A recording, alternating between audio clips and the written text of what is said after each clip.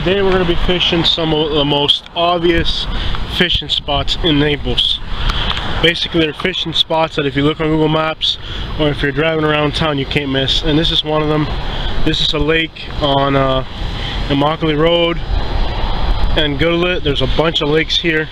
There's a bunch of shopping centers, so you'd think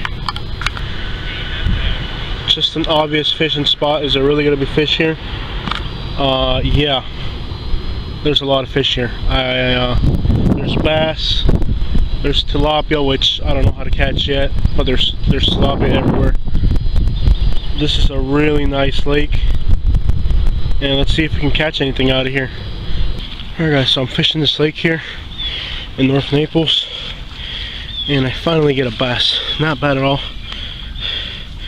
It was a struggle to get him out of the water. Not bad.